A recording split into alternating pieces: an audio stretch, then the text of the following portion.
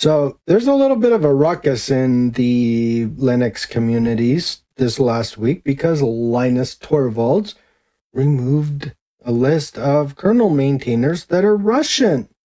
Now, I think people are losing their effing minds over this, and they don't understand the consequences of U.S. sanctions and why we have U.S. sanctions. Now, I'm not a big fan of sanctions, I must admit, and I don't know if I would even have sanctions if I were president. I think they're pretty ridiculous, pretty reductive, but this would be a really good argument for one if there ever was an argument to have sanctions against other countries. Now, there's a lot of trolls out there who are sitting there crying because, well, some of these maintainers got removed from the list, right? Okay. Yeah, do they even know, like, who those maintainers are? Who they worked for? Anything? Do they know anything about them, or are they just crying? Yeah, Crimea River. I guess they forgot about Russia's aggression into Ukraine, right? Like, I'm of Polish descent. I actually have Polish relatives, and I can tell you that Poland is next if Russia wins in Ukraine. If they prevail in Ukraine, Poland is next. Those are my relatives. I know that. There's no ambiguity here. If you know anything about Polish history, you'll know there's a long, long history of Russia invading Poland. It dates back hundreds of years.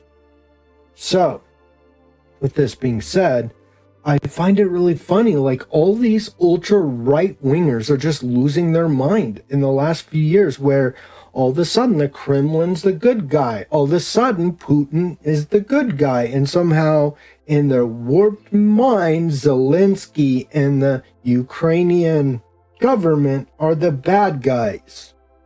Well, you might want to hang on to that, because I'm going to tell you a story about how Ukraine is not the bad guys. I actually know a little bit about this region, unlike Candace Owens, unlike some of these right-wing pundits who are basically Russian assets from what I can ascertain.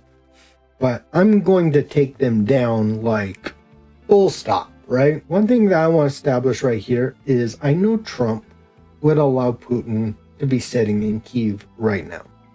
I know that. This is why I'm voting for Kamala Harris.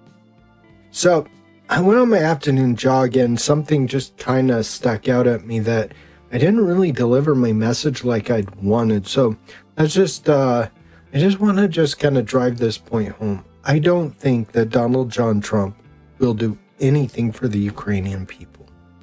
I don't think that he will be their ally, and I don't think he will stand up to Vladimir Putin. There is no evidence of such a thing. And not even in his track record, would he be willing to concede that. So I'm going with Kamala Harris on this, and I know that, you know, the idea of Trump just giving Vladimir Putin Ukraine is considered like a Kamala Harris talking point, but the fact of the matter is, I think it's actually true. I think there's a fair amount of evidence that that's true. The other thing that I want to just kind of mention and clear the air here is just a simple fact that I don't personally believe that the devs should necessarily be on trial here. And unfortunately, because of this sanction, they kind of are. And I feel bad about that. I do, because you know what? I'll bet you any one of those devs, if I sat down there and had a cup of coffee with them, I'd hit it off fabulously with any one of those people. I have no doubt in my mind. So I'm not hating on them. It's not nothing personal against them. It's against the Kremlin. And I think they probably hate the Kremlin probably every bit as much as I do, maybe even more. Anyway, back to the whole kernel thing, right? I think it's a smart policy, honestly. Remove those Russian developers, and honestly, I'm actually kind of surprised they haven't done it yet. I have to be perfectly honest. I kind of thought they would. literally thought they would have already removed them like a year ago. I'm kind of baffled they haven't. And it's kind of funny, Torvalds is quoting saying, it's entirely clear why the change was made. It's not getting reverted. If you haven't heard of Russian sanctions yet, you should try reading the news sometime. No kidding. My question is, did the Linux Foundation or kernel, whatever, have to wait for sanctions? Because I don't think they did, honestly. I don't think they had to wait 1 minute for any kind of sanctions in order to basically block the contributions of Russian developers. I mean, Putin is an autocrat, and he gets what he wants, and his explicit stated goal is to restore the former Soviet Union, or at least die trying, right? Now, you don't think that if he gets what he wants, he couldn't just pressure some devs to write like some malicious code or something? At least this is what my initial thought was, right?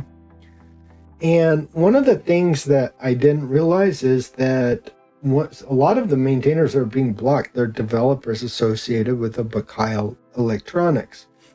It's a Russian company behind like various MIPS and ARM-based processors that are making domestic Russian CPUs. And the reason why there is this sanction against them is just simple. Those CPUs will wind up in, Russian military weapons. And so in order to prevent that from happening, they launch a sanction. Actually, I think this is way more understandable, and it makes sense. You're not going to allow your adversary to have an advantage when you can snap your fingers and give them a massive disadvantage.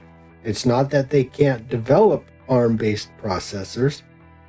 It's that they can't sell to the international market. I don't see the harm in that. I honestly don't, but there's probably some people who do. And then, Linus Torvalds, he says, as for me, sending a revert patch, please use whatever mush you call brains. I'm finished. Do you think I'd be supporting Russian aggression? Yeah, Torvalds gets it. Many of these rabid right-wing nut jobs don't get it. That's the problem. Linus gets it, though. There's a reason why he's the GOAT. It's because he knows how to think, unlike a lot of these, numbskulls. But here's the thing. Okay, I'm a Christian.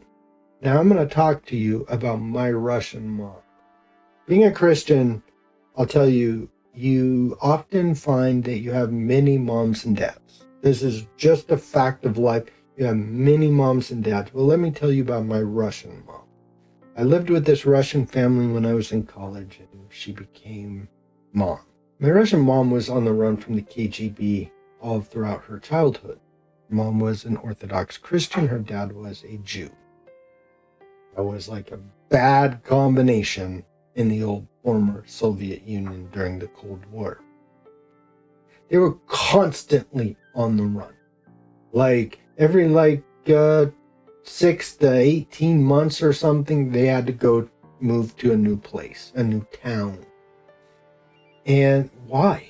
Why would you? I mean, maybe because they would put their parents in jail. Is that the big deal? Or it might fine them? No, it wasn't that. Because the KGB liked to rip kids out of Christian homes and put them in orphanages. That's what they like to do. That is their modus operandi. It's still alive today. So when my Russian mom was a teenager, she moved to Ukraine.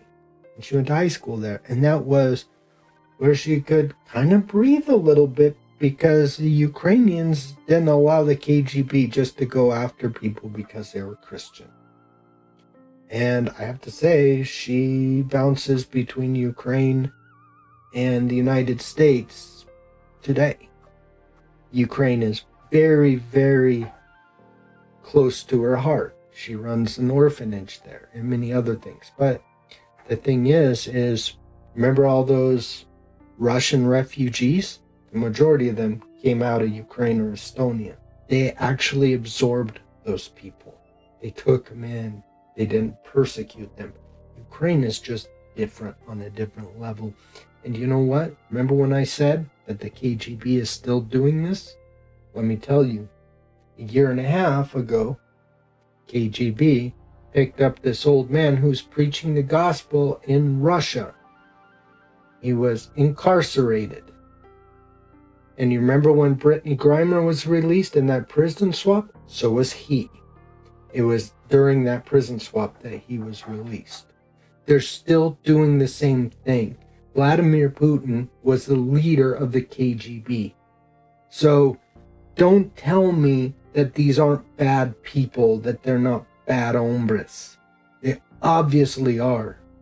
So I think the choice is clear. We have two paths we could go. We could turn a blind eye to that. We could say, oh, all those millions of Christians that Ukraine absorbed during the Cold War, that doesn't count for anything.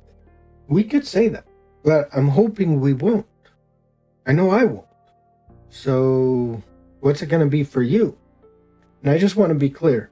Donald Trump would literally give Ukraine to Russia. There's no question that's exactly what he would do. I'm not interested in that conversation.